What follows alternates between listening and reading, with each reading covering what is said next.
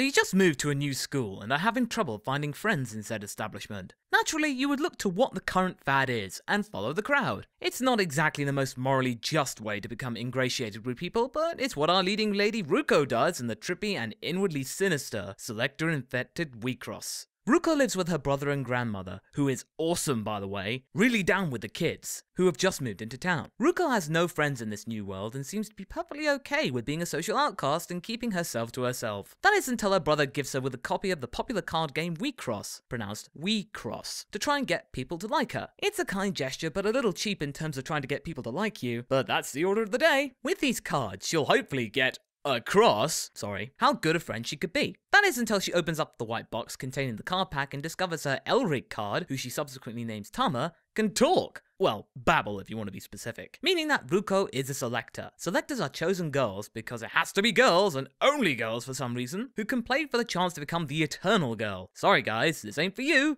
Way to marginalize a card game, and have their dreams come true. This is all laid down in front of Ruko by similarly gifted Yuzuki, who immediately battles her and becomes her friend or colleague? It's kind of uncertain what Yuzuki wants Ruko to be. The rest of the episodes chronicle how selectors fight in a specially created mind arena where their avatars fight in person. Holy rah! Real monsters! And if they lose 3 times, it's game over for their dreams and time with the game. That's the main plot, that is. There are some subplots out there which really give Selector Infected WIXOSS some depth over other card game shows in the anime sphere. I'll get this out of the way. This show apes Madoka Magica so much that it hurts a lot. From the schizophrenic changes of mood, the juxtaposing art style, the angelic avatars who have a noticeable lust for blood and battles. The blood!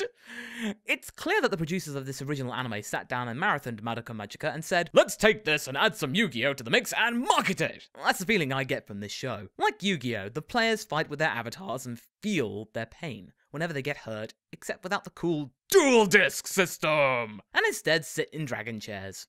Okay, that's not so bad. Ruko's avatar Tama is very similar to Kyubey, the adorable and incredibly sinister mascot from Madoka Magica, in both appearance and personality, with a little bit of Togepi from Pokemon thrown into her attire. Tama's sweet exterior seems to be hiding a killing machine, and this notion seeps into Ruko's dreams with a wholly demonic version of Tama, destroying everything in sight with a wide and twisted grin. Gosh, that's something. So what happens when we strip away the similarities and look at the show on its own? We get something pretty good, actually. JC staff and chief director Tatsuya Sato, director of the similarly immersive Steins Gate, have done well to produce something which justifies the premise of Selector Infected WIXOSS. The artwork is solid and has a smooth edge to it, whilst also being rather detailed where it counts most. The battle arenas are sights to behold and give a more ethereal stroke to an otherwise familiar premise of a children's card game. The story itself too is strong. Ruko and Yuzuki then befriend another girl, Hitoe, and then quickly gain a rival in the form of Akira, an upcoming idol whom is an utter two-faced prude. I'm not gonna lie, I hate this character with a passion. She puts on a sweet demeanor, but in game, oh you watch out! She uses her tactics to uncover people and destroy them through taunts and underhanded emotional blackmail, which she uses on Hitoe and Yuzuki early on. When she doesn't get what she wants despite winning those games, she has a hissy fit, and her true persona is shown in its ugly, high-definition glory. When I saw her acting so cruelly,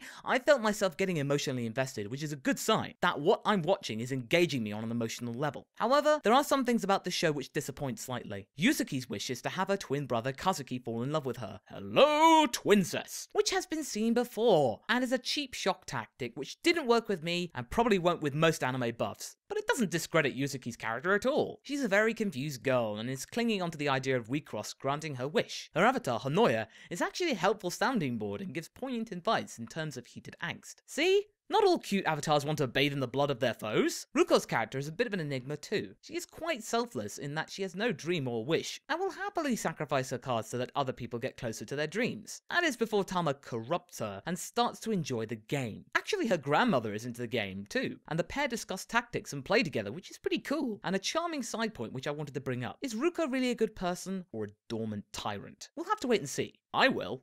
This show is not ashamed to acknowledge its admiration of Madoka Magica and profit from its unexpected success. It lays its cards on the table, sorry again, and presents something that the committee will think sell, especially considering that there is a real-life version of the WIXOSS game in the works, which will release soon in Japan, and probably in the US too, as Funimation have picked the show up. Selector Infected WIXOSS is here to sell an upcoming game, but it differs from most tie-in productions in that it feels strong on its own. I like it. and I want to see what happens. It's hooked me with its look and feel, but it's not a fully original show, which saddens me, but doesn't ruin the overall appeal I have for it. I want to see Akira get her just desserts, and Ruko beat her into the dirt, by any means necessary. Give this a look. Selector Infected WIXOSS is available to stream on Funimation's website. My rating? Continue.